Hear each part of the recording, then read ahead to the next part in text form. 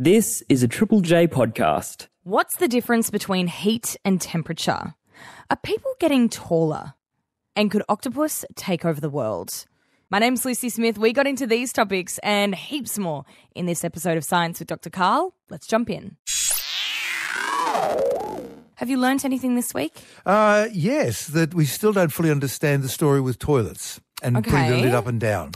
Putting the lid up and down as far as minimising germs? Yeah. Right. And the phrase is, if you leave the lid up, comma, you are brushing your teeth with toilet water. Oh, yeah, because all the particles get in the air and... Yeah. What's the truth to it? Well, it's getting hard. What I really want is that they do a study where they use some sort of fancy military technology or Schlerin photography where they look at the currents in the air and see where they go from the toilet bowl. So what they claim is it's something like a military airstrike on an undefended civilian city where everything just goes blowing up in all directions. And the experiment was done just recently where they had a whole bunch of culture plates. So they got a bacterium and a known bacterium and they shoved it into toilet water and then either flush with the lid up or down. And there were like a half a dozen culture plates, one on the top of the toilet cistern, some on the toilet seat or the lid, depending on whether it was up or down, some on the floor, some in line with the toilet. And what they found was that you had maybe 8 colonies of bacteria with the lid up and 3 with the lid down. But why would you have any at all with the lid down? Like, there's only a little air gap at the front. Does that mean the air comes sort of shooting out at high...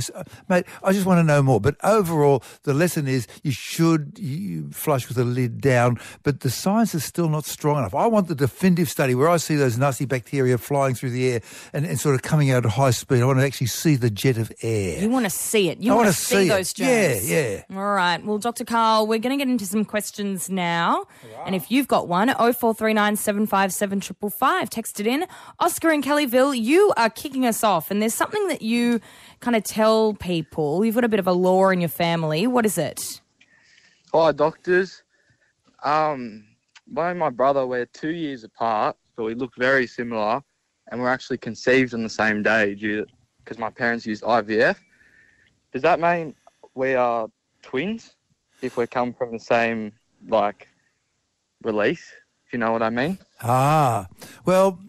You get wisdom from many different places. In this case, I got it from the movie called The Irishman, where Robert De Niro is a crim, and part of what he learns is it is what it is. So at some stage, when things have just gone really bad or good, whatever it is what it is.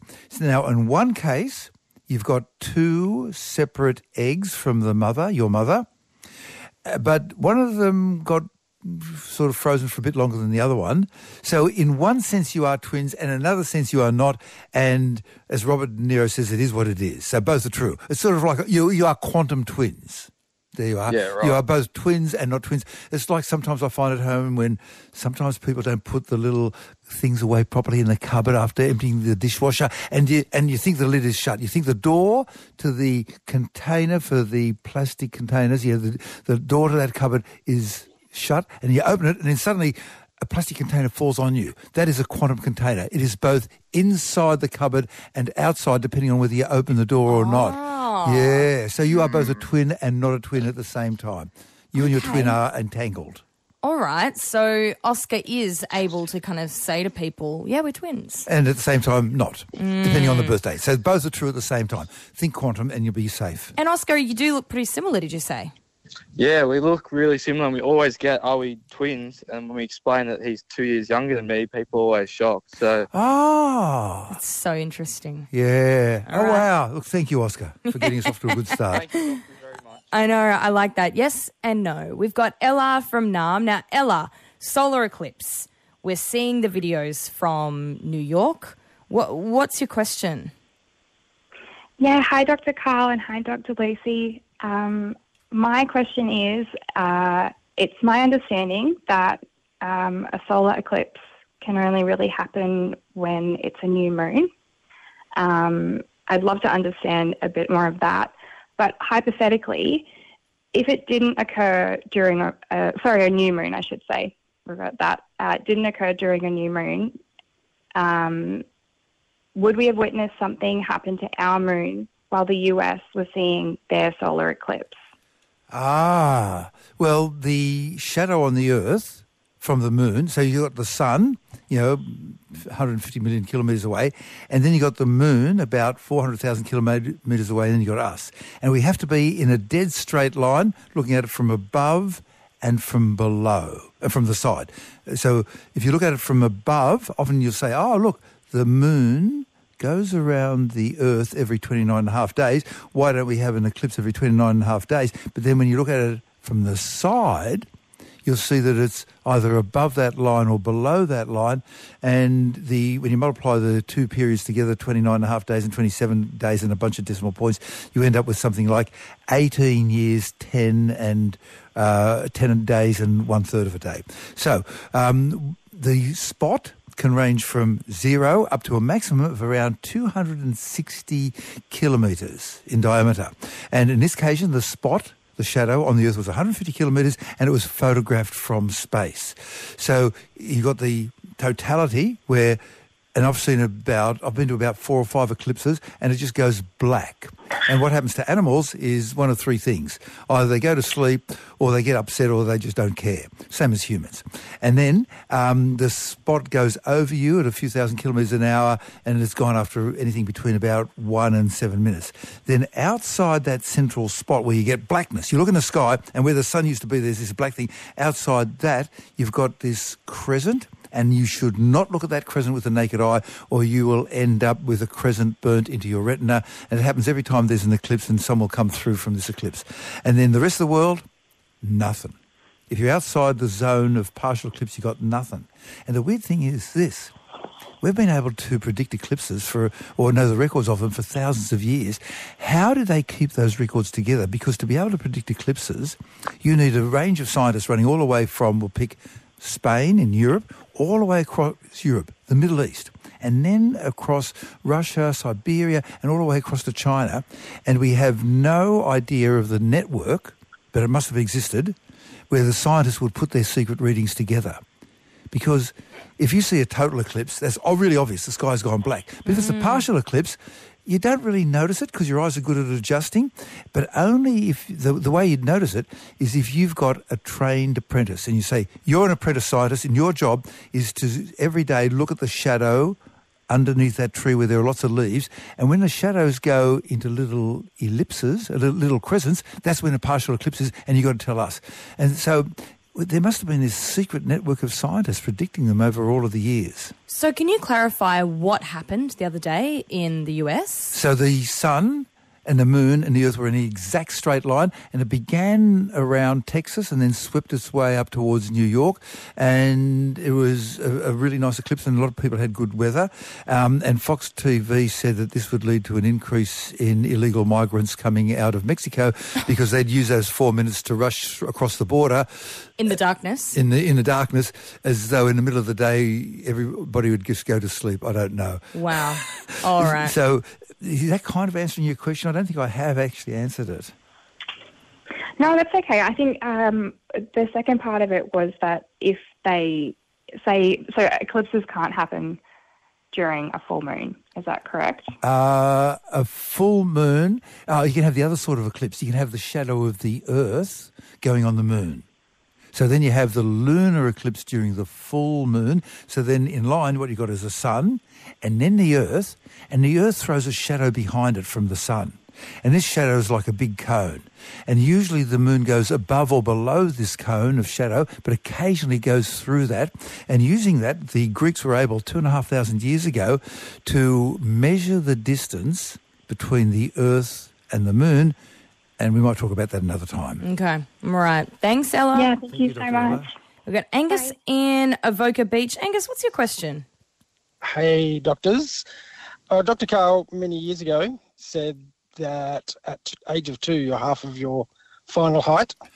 Kind of, and yeah. I've been testing it with my own kids. Yeah. And it was very accurate. But there's one other thing I'm wondering. All my kids were taller than my wife by the time they finished primary school. Mm-hmm. And 2 of my kids are taller than me. Now, I'm guessing your kids are pretty tall too, Dr Karl. Yep, my son's just under 2 metres, yeah. And I'm wondering why they have the same DNA as us, and we gave it to them. They should be an average of our heights, but they're all taller. Yeah. What's going on? A mixture of vaccination to reduce infections, plus better nutrition. And the importance of the infections is that when you get an infection, and if you happen to have been pre-programmed as a child to go through a growth spurt, you miss out. So the traditional curves, you've seen the curves in the Blue Book, have you, Angus? You know, where the kids sort of grow evenly all the way up? Yeah. Yeah, okay. When they actually measure them, they've found that in one case, a kid grew nothing for 4 months and then 18 millimetres in one night. 18 millimetres. Mate, that's huge. That's like the thickness of your thumb. And the kids talk about growing pains. Oh, it hurts, mummy, hurts, daddy. And the parents say, oh, it's just growing pains. They're right. So the thing is that that was an extreme case, that one. But in general, you have pre-programmed growth spurts as you're growing taller. And if you happen to have an infection during that time, it might stop that growth spurt from happening. The other thing is better nutrition. Now, when the colonialists in the United States, which was still part of England back in the early 1700s, when they started their revolution against the mother country of the Great Britain, on average, the people living in that country, which would become the USA, were about half a head taller than the people they were fighting. Wow. Because of the better nutrition. And they weren't in cities and there weren't all these diseases rolling through. And for most of the next 2 centuries, the Americans were the tallest people on Earth. And then that changed after the Second World War for various reasons. The American health system went bad, their diet went bad. The tallest people on Earth are now the Dutch. And the system in Holland is that if you are a woman and you are pregnant, you just by yourself can ring up an obstetrician and saying, this is happening to me, and you don't have to sort of muck around. You just go straight to the obstetrician. And for the first couple of years after birth, if anything goes wrong, you just ring up the paediatrician. It's not like you go to see the nurse, to the GP. You just go straight to the paediatrician and they look after the kids. And we think that's why the Dutch are currently the tallest people on Earth. What? Why? Because they've got such hands-on... They've got total care. So they'll look at your kid and they say, oh, there's nothing wrong with your kid. That's fine. Or they'll say, actually, there's something going on and we'll give them an antibiotic for something, to stop this infection going through. Because the thing with infectious diseases is a little bit is good because it trains your immune system, but too much is bad. And in the case of my daughter Lola, she nearly died at the age of 1 because she was at baby jail and she ended up getting cellulitis, infection of the skin around her eyeball, and she went and had a fever, got paralysed down one side of her body. My wife noticed and said, look, she's a bit red around that eye, not much. And they gave her IV antibiotics, and on the tip of the needle as it went in, she perked up and stopped being paralysed down one side of her body. Wow. So life is so being able to have access to the medical care is really good. And unfortunately in Australia, we've got a kind of a messy system because of our population. We've got half the population of England, which could be all stuffed into half of Victoria. So we should have a healthcare system that says, we need people spread across the country. Anybody who lives away from a major teaching hospital, you get free transport to the hospital and a family relative can come along and you get accommodation in the city. Because you come across so many people who just can't make it from a country area, and so the health in country areas is so much lower than in the city areas. And that would make us taller? Well, if we had better health care, we would get taller, yeah. That was a long and complicated I know. Sorry. A roundabout, but it's all there. Dr. Karl, thank you so much. We got a question here from Jono in Mount Evelyn which says, can you please ask Dr. Karl if he does in fact endorse the blood pressure product that is all over my socials or if it is a hoax? Now, Dr. Karl, this is something that we flagged last week, but I reckon we keep flagging it because you have been, I guess, one of a few ABC presenters who have gotten caught up in this kind of AI hoax, fake ads across Meta at the moment. What's going on? What's the update? As an ABC person, I do not endorse anything. anything that is supposedly advertised by me, a commercial product, is a total con. It gets worse. You pay the $65 for the product that they advertise, and they claim, wrongly, that I am a professor. Oh, no, I dream of being a professor at Monash. No, I'm at Sydney. And then they make other claims about me. And then they say, send us $65. You go on and you put in your credit card for $65. Firstly, you don't receive the product. Secondly, because they're rat bags, they charge you somewhere in the mid-300s.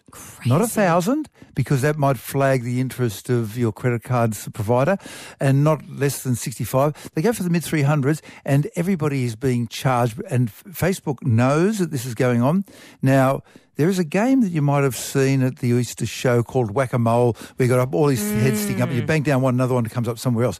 This is not Whack-A-Mole. These are the same people over and over again, and so they're ridiculously easy to pick who they are, and we pick them, and we've been getting them notified to Facebook, and they vanish and they come back immediately. And apparently the only thing needed for them to be able to tell lies is that they have money. Yeah. Right. And I feel sorry for the people who have been charged $365, because then they ring up their bank and the bank says, but you say it's only $65, but it's $365 here.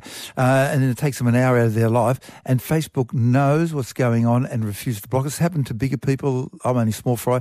It happened to Andrew Forrest and Gina Reinhardt and Dick Smith, millionaires and billionaires, and they can't stop it. So it seems as though we've lost some truth. So I'm sorry. It was a con. Yeah. And unfortunately, they've made it ridiculously easy. Let me just see if I can show this thing to you here.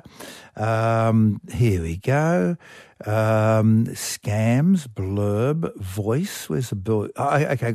I now have a little data point of where I create, of how easy it is to fake voices. Wow. So this has just been released the other day. I'm going to bring the microphone, turn the microphone on, and this is the person's original voice. Here it comes, and it'll play now, playing now. As a bilingual individual, fluent in both English and Portuguese, I'm contributing my voice to the LiveVox project. This recording is intended to assist non-verbal individuals in expressing themselves more fully, while preserving the nuances of both languages. Okay, so what's that? That was a person who can speak fluently English and Portuguese, and that 15-second blurb was given to OpenAI, which can create anything. Okay. The next thing you're going to hear is him speaking as a fake voice in English, and it's totally made up. Okay. And it sounds just like him. Here it goes. I just recorded it yesterday. Excuse me, can I get your attention? Thank you for your help. Can we watch a movie tonight? Could you please help me find my glasses? Thank you for your understanding. It means a lot to me. So with that 15 seconds, they've been able to manipulate it into saying whatever it wants, really. And the thing that is really insulting about all the fake videos, they haven't even gone out to use this new software on my voice. I sound like I'm drunk. I mean, g'day, I'm Karl, and I've invented this new thing, slur. Mate, they even... This is available on OpenAI. So this is our public service announcement that if you see these ads, that it is not Dr. Karl, no ABC presenter or Dr. Karl will ever endorse or say that you should purchase a commercial product. Let's get back to the questions. Got Pat from Oran Park here. Pat, you got a question about chillies. Good morning, doctors. Good morning, Dr. Pat. Yeah, about chillies. So I dabble with heat. I love it. Like the hottest pepper, I'll go for it. Why does it always seem that your tongue is on fire, your lips only tingle, but your cheeks and your throat don't cop anything? By the way, what's the maximum you've been able to go up to on the Scoville scale? Have you heard about the Scoville scale, Dr. Lucy? No, I haven't. The Scoville scale is how you measure chilies, and most people are happy at around 400 or something. The maximum is 16 million. That's the pure capsaicin, and when you get some of the ghost chilies, they're up in the thousands or tens of thousands. What can you do, Pat?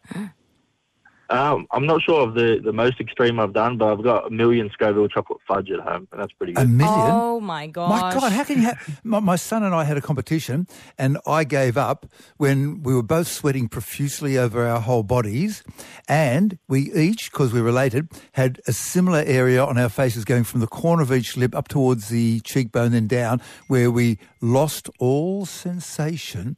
And at that stage, I gave up and he kept on going. Oh, my gosh. Okay, so you're saying, why does it hurt in your mouth but not on the way down? The reason that anything happens inside your body is the old lock and key receptor thing.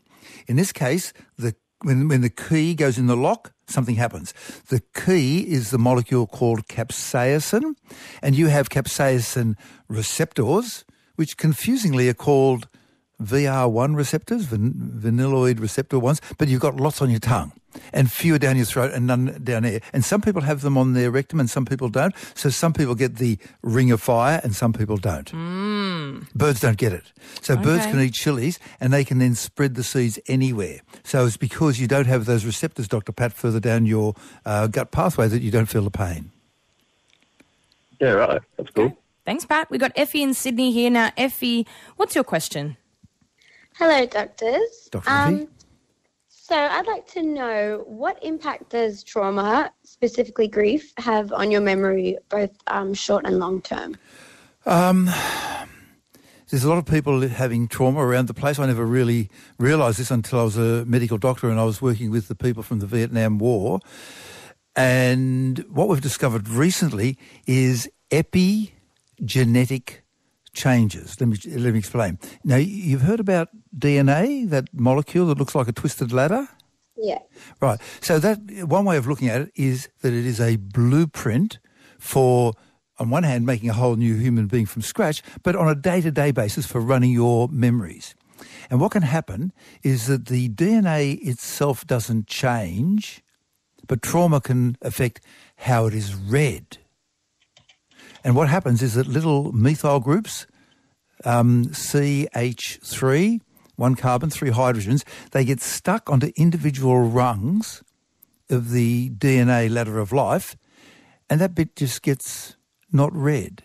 It gets skipped over, and then things happen further down the line in terms of your memory. We first discovered this from the history books when we discovered in Europe when there was a famine caused by oppressors in war, that the babies born would be small, but the babies of the babies would be small.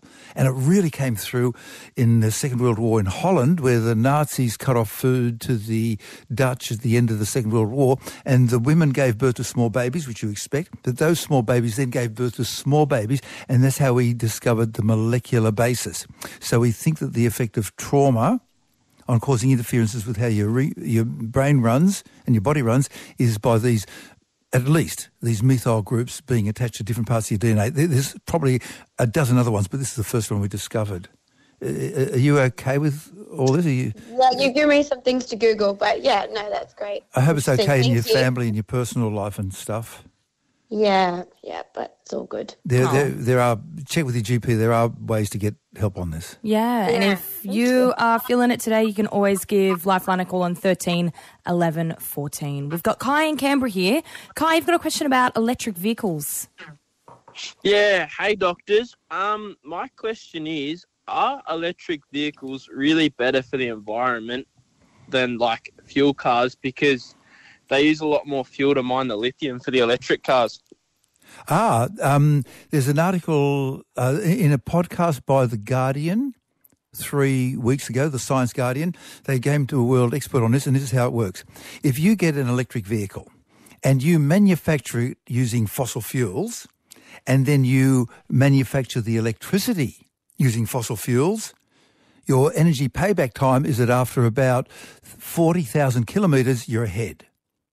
So after a lousy 40,000 kilometres, even if you make the car using fossil fuels and power it using fossil fuels, you're still ahead, because the big advantage is this. If you've got a fuel tank with 100 units of energy, if that's liquid energy, like diesel or petrol, only 30 units of that energy goes to pushing the car down the road. The rest gets turned into heat. But if it's electricity, about 95 units get turned into pushing you down the road.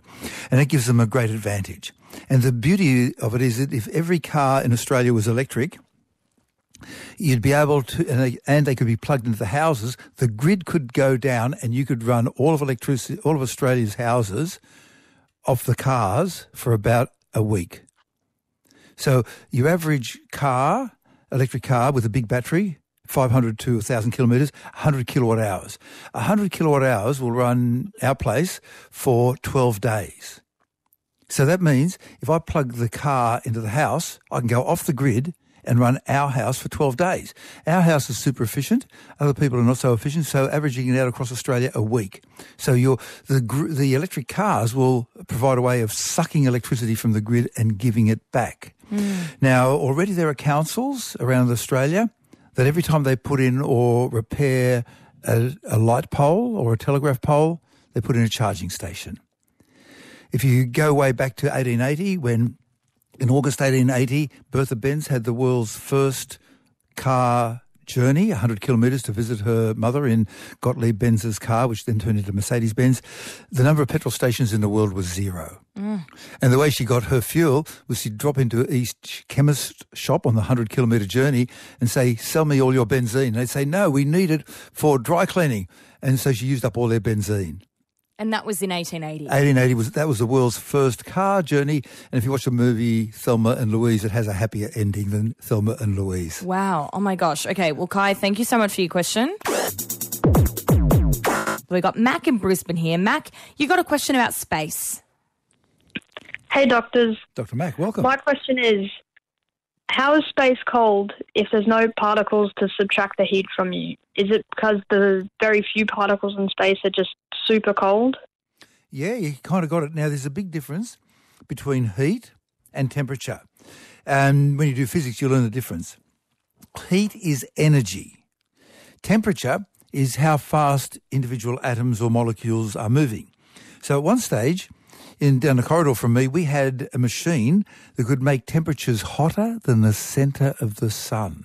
Wow. 20 million degrees. What?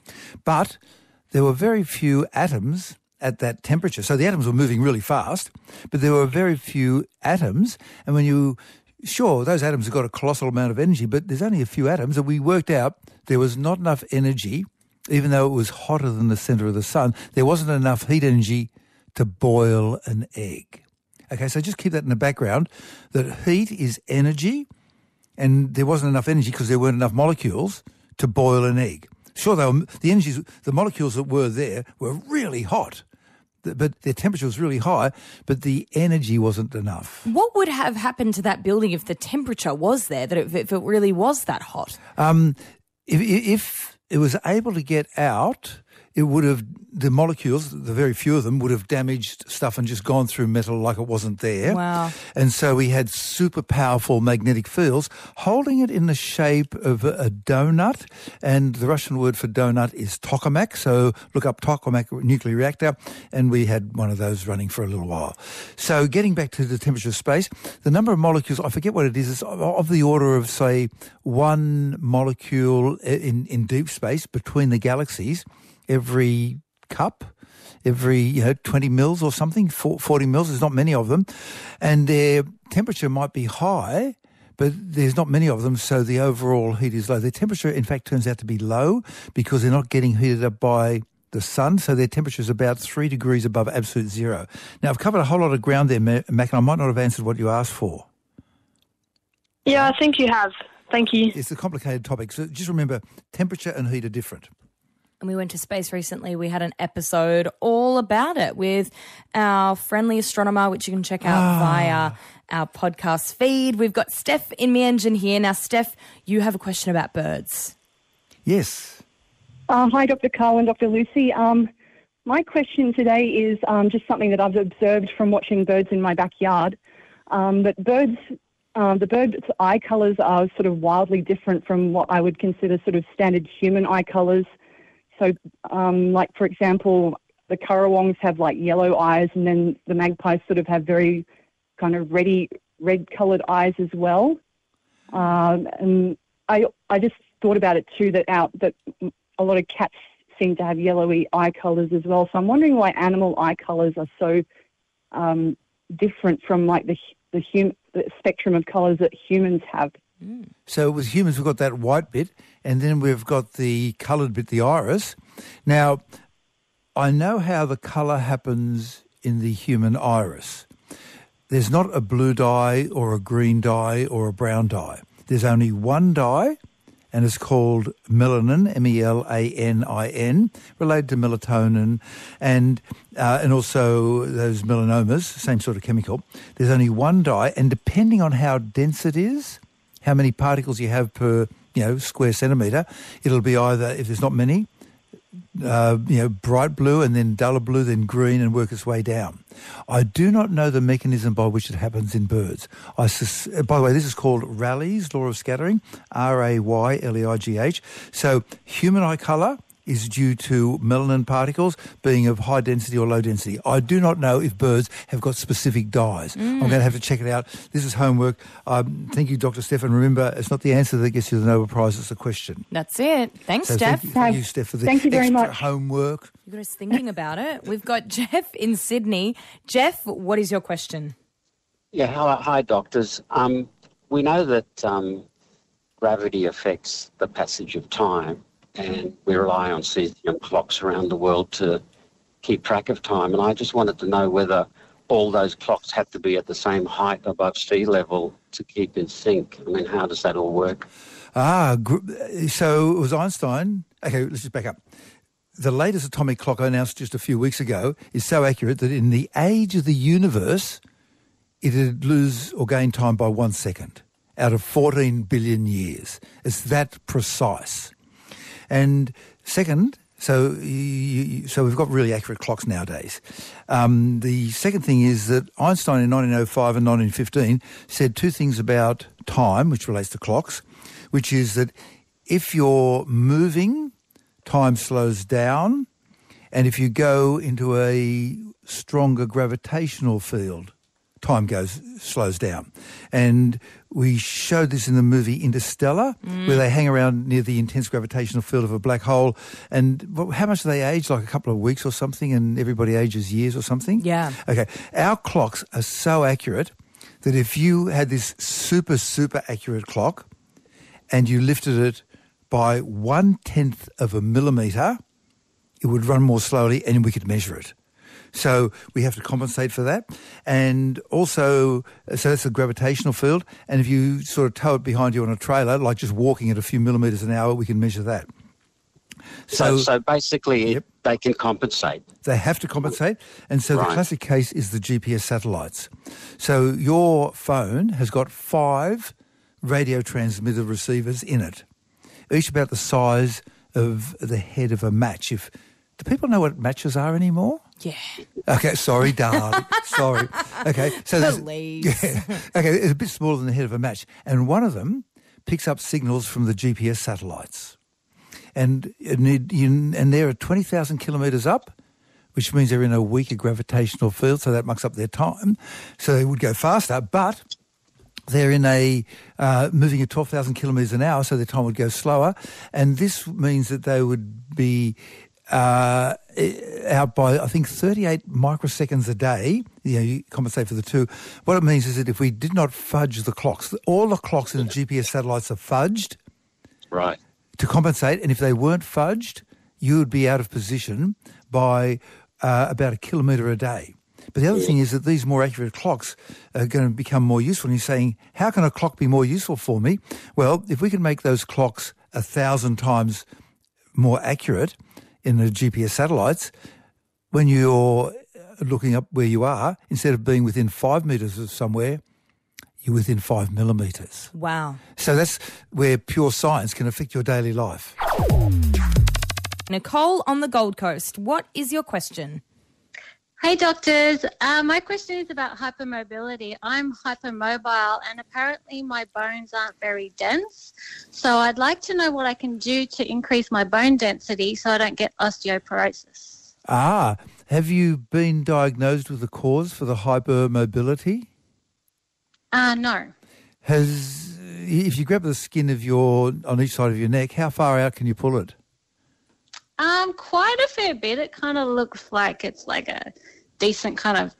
Out to your shoulder blades, out to your shoulder tips? Not out to the shoulder blades, no. No, okay. Well, yeah, sort of, I guess, midway between collarbone. Okay, so there are various collagen things involved. So have you seen a GP about your hypermobility?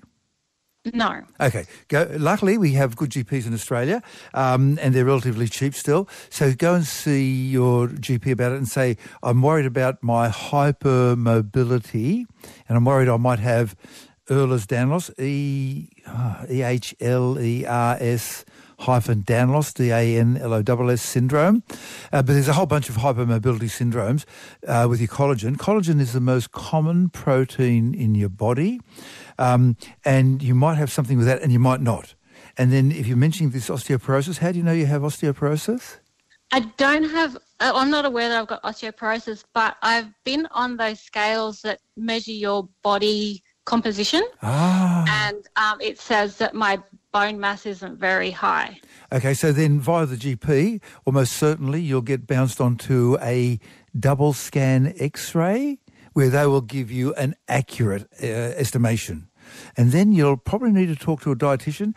Now, it turns out, unfortunately, that you can only lay down new calcium atoms in your body until you're in your early, middle 20s. Oh. And after that, mate, that's it. All you can do is keep it the same or it can go down. You can't put any extra. Claire Collins writes about this on The Conversation. So you need also probably to talk about a dietitian. And with all this knowledge, we'll be able to navigate you successfully through the rest of your life happily. And just quickly, we've got Ainsley in Melbourne here. Ainsley, what's your question about octopus? Hi, doctors. I was just wondering what the evolutionary reason is that octopus do not have communal living and generational learning. And if they did, do you think they could take over the world? Oh, yeah. Definitely they could take over the world. So what you got is an octopus, and they are incredibly intelligent, and they've got a really good eye, and they've got much better mobility than we have, because instead of having just 2 arms and 2 legs, they've got 8 of these things, and they can even artificially manage to generate a joint in their flexible arm by running electricity up and down, and when it meets, that causes an elbow to form temporarily. Oh, but wow. They're all orphans. So what happens is eventually you start off with a single egg, and then the single egg turns into, we'll say, a female octopus, and then she happens to run across a male octopus, and they sort of do the squirty fertilized eggs thing around, and so he then dies. He's gone. So he's done his job, he dies. She's got the eggs, she grows them, fertilizes them, and then she squirts them out, and she dies.